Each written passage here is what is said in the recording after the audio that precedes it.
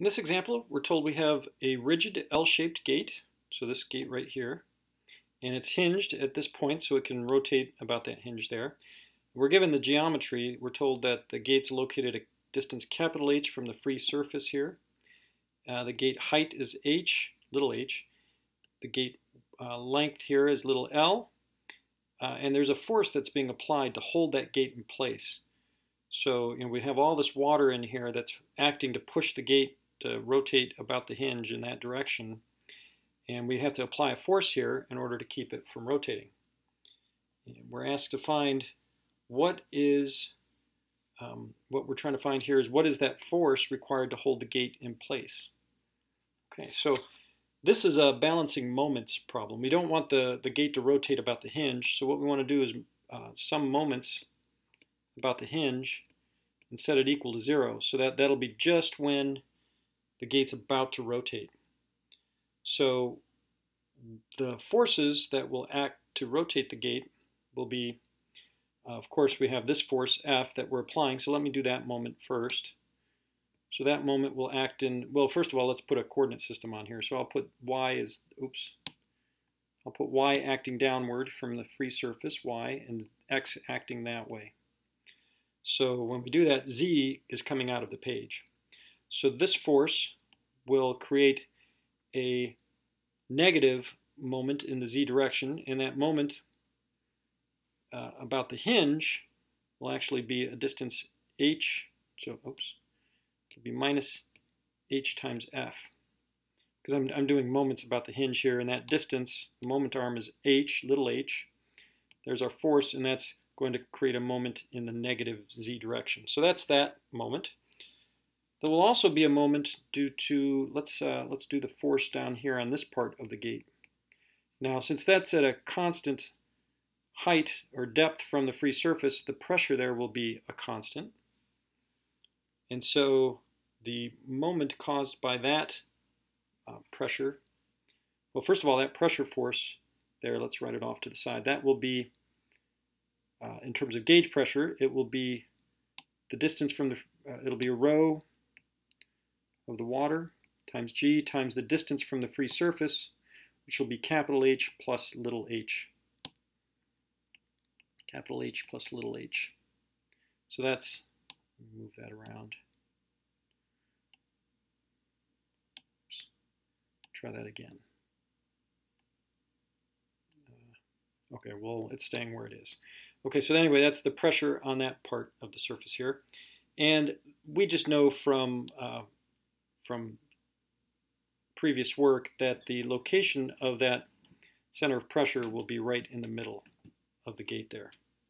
And the pressure force, since it's constant, will just be the pressure times the area of the gate, which will be L times the distance in and out of the page. So let's write that term out. And that'll give us a moment in the positive z direction because it's going to act to rotate the gate in a counterclockwise manner about the hinge. So that moment will be the moment arm, which will be 1/2 L, because that's the distance between the center of pressure and where the hinge is located. So that distance right there, that's 1/2 L. And then the force there will be the pressure multiplied by the area, which will be L times W, which is the distance in and out of the page. So that is the moment due to, so again, here's the moment arm, 1/2 L, which is that distance. And here is the pressure acting on this part. That's a rho g h plus little h, because that's the distance from the free surface down to the bottom part of the gate. And here's the area of the gate. That's the L times the distance in and out of the page, W. All right, and then we have one last moment. I'm going to erase what I've done here so I can draw this a little more cleanly. We also have this moment caused by the pressure on the gate from the hinge on downward, on that part. And notice when I drew this, I didn't start at 0 here because we're some distance capital H below the free surface. So it doesn't start at 0. The pressure here is actually rho g capital H, the gauge pressure. And then it'll increase with depth since we're adding more weight of the water, so the pressure increases. So to write out what that moment is, I'm going to just write it as an integral. That moment will also act in the positive z direction because it's trying to rotate the hinge about the hinge, rotate the gate about the hinge in the counterclockwise direction. So that'll be a plus, and I'm going to integrate as y goes from capital H to capital H plus little h. The moment arm from the hinge will be y minus capital H. So that's the moment arm from the hinge, right? Because y starts here at the free surface, and the hinge is located at a distance capital H. So the moment arm from the hinge will be y minus h. And then the little bit of force, so what I'm going to do is consider this little bit of area right here. That distance is dy. So the little bit of pressure force acting on that little bit of area there, this is our dFp, that little bit of pressure force will be the pressure there, which is a rho g times the depth to that point, which is y, so that's the pressure, times the area of that little element, which will be dy times w. That's the distance in and out of the page. So let me just review that quickly. We have the moment arm, y minus h, that's the moment arm from the hinge.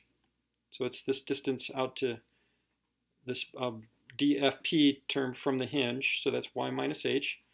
Then we multiply it by the pressure, which is rho gy, that's just the distance down to that little bit of area, times the area of that little piece of the hinge, little piece of the gate, which will be dy times w, which is the distance in and out of the page.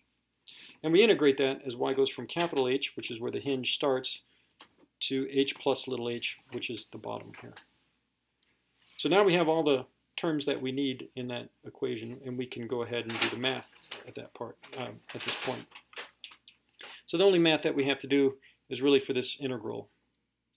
So let's go ahead and work that out. So first of all, I'll bring this f times h term to the left-hand side. Then I'll expand this term. So that'll be 1/2 rho g capital H plus little h L squared times w. And then we need to expand that integral term. So that'll be rho H2OG times w. We can bring those outside the integral. And then what we're left with inside the integral is a y squared minus h times y times a dy. And then that integral will be 1/3 y cubed minus 1/2 h y squared, evaluated, that whole thing evaluated, h to h plus little h. Okay, so we can plug the values in for that. I'm not going to go through the algebra of this, just it's tedious, but it's pretty straightforward. I think you know how to do it from that point.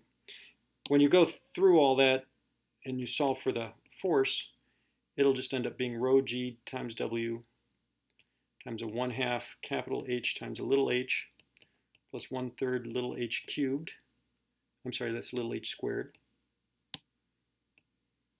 Plus 1/2 capital H over little h minus, or plus 1 times L squared. If I've done all my algebra correctly, that's the expression you should end up with. And then if you plug in the values that were given, so we're told that the density of water is 1,000 kilograms per cubic meter. G, of course, is 9.81 meters per second squared. We're told that the width in and out of the page was 3 meters. We're told that the capital H height, the distance below the free surface to the hinge, is 3 meters. We're told that little h is 4 meters. We're told that L is 2 meters.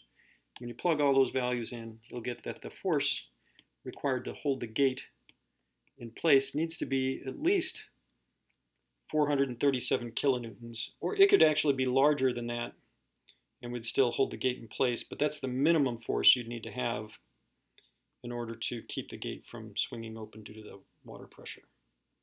All right, we'll go ahead and end the example there.